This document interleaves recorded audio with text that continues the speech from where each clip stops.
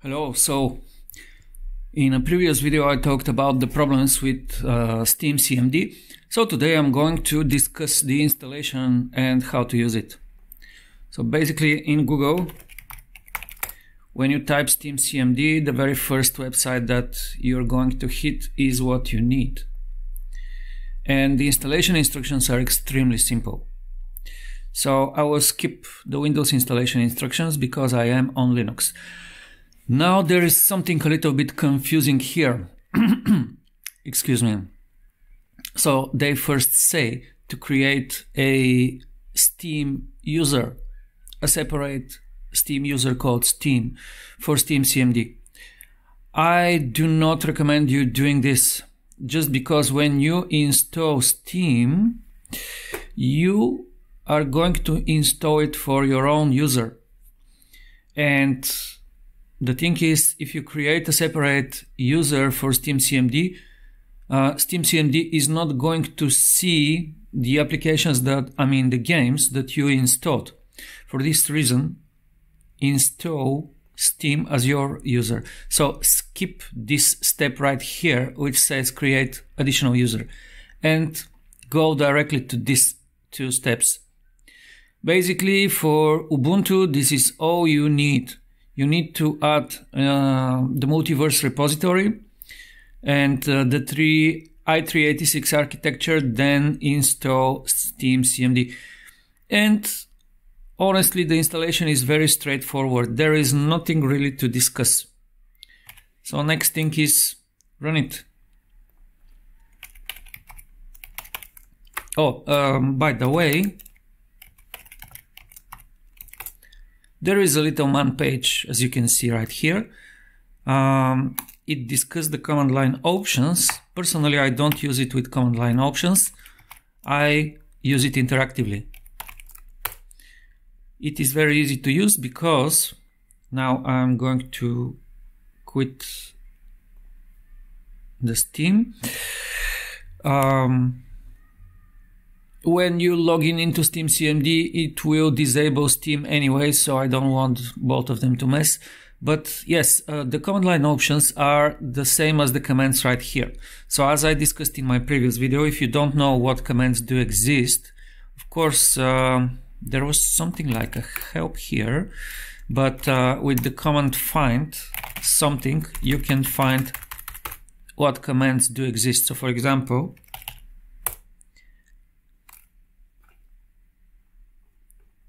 find app will find me all commands which start or contain app, which is for application. The thing is, if you press the up arrow, the command line prompt is not with a cache, so you're not going to get your last entered command. You're going to do it the old school way. You have to type everything again or copy and paste it. So as we discussed, you need first to log in. And the syntax for the login command is login username. My username is Trefero. Now you can type a password if you want after that, but I will not do that. I just typed my password. Now, the first time when you are logging in, it will send you an email with a code, and here it will ask you to enter this code. Right now, I already did that.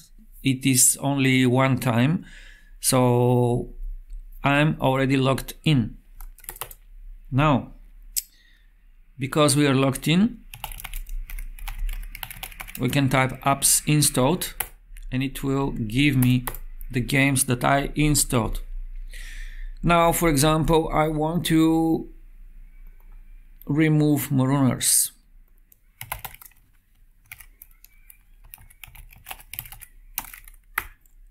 So we do app uninstall. The thing is, for a separator of words, the commands use underscore. So we do app underscore uninstall and then we type the app ID. So this is why very often you would need to type apps underscore installed to get the application ID for the installed application, the installed applications. And right now we can see the ID for Marooners is this one. So I just typed it and that's it. It doesn't say something like command successful or something like that. There is no command status to say so. But if we type apps installed again, you will see that Marooners is not here. Okay, straightforward. And here comes the problem. Now, let me demonstrate.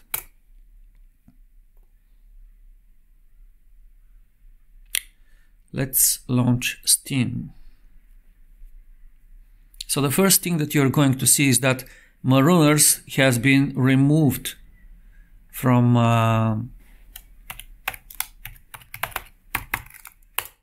this machine.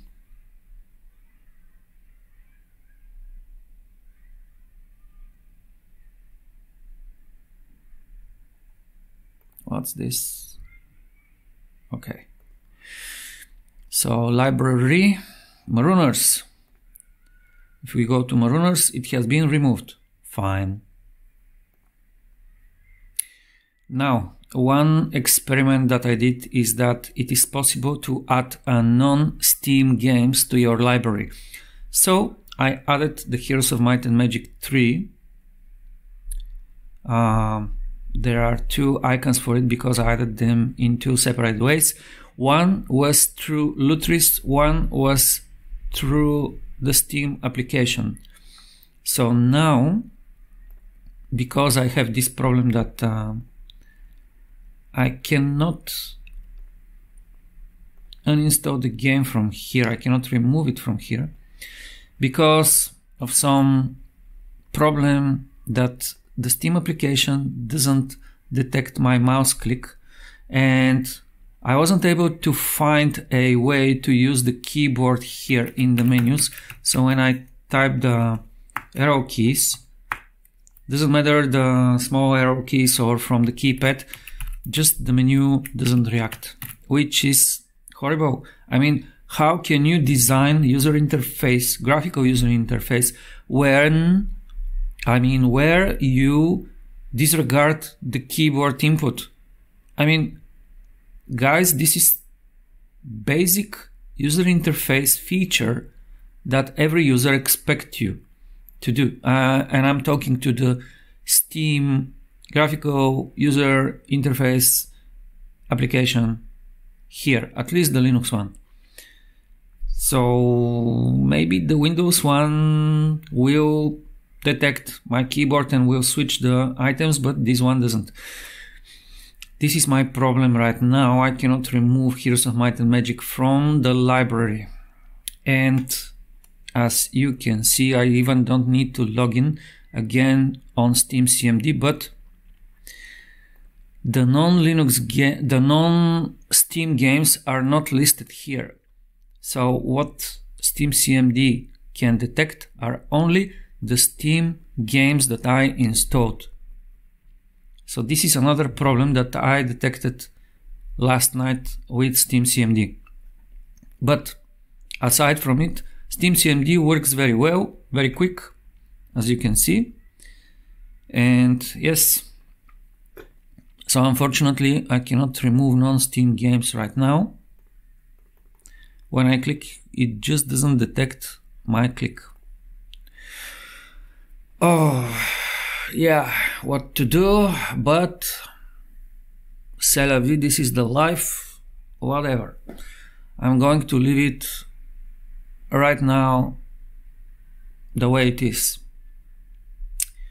Alright, but yeah, point was for steamcmd. So basically, steamcmd is ready to be used. You can actually totally ignore Steam graphical user interface, use only steamcmd. Again, you would need to log in every time.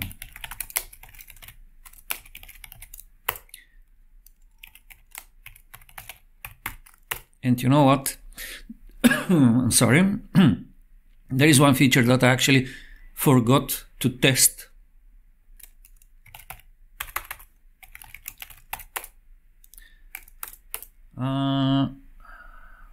Oh, okay, there is apps running.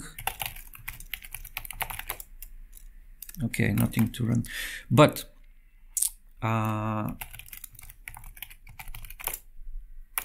so according to the help in steamcmd, we can launch a game through steamcmd. Let's try this actually. So let's run Crash Drive 3, for example, or something else which run faster.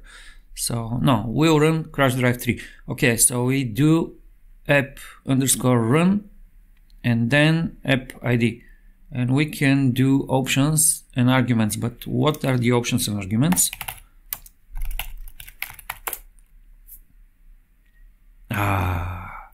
What the hell is this? You put help for a command and you don't explain the command line options, the parameters and the arguments. Whoa, bravo. Okay, let's try anyway. So we are trying to run Crash Drive 3 from steamcmd. Missing executable. What the hell? This application is running missing executable. Why? Why missing executable? Okay. Oof. I really adore untested applications. How could you release something when it's not tested enough? So basically what I can use steamcmd for is only to remove games command line which cannot be removed from the graphical client, and this applies only to games which are actually Steam games. I cannot use steamcmd for non-Steam games.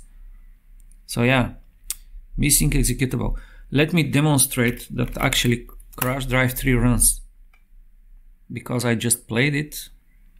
Games. Yeah, it will run Steam anyway, so let's run Steam before that.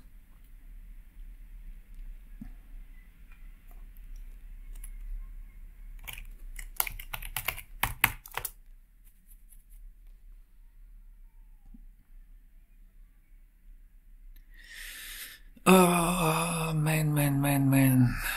Alright, Crash Drive 3. It's running, as you can see.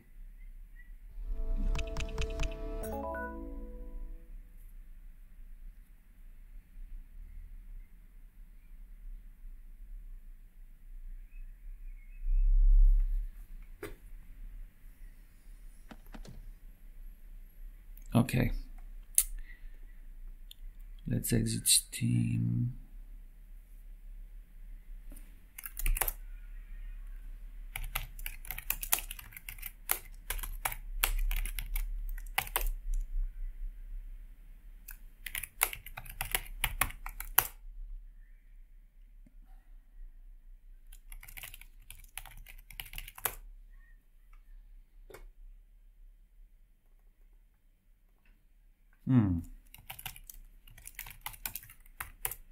No, let's try something else.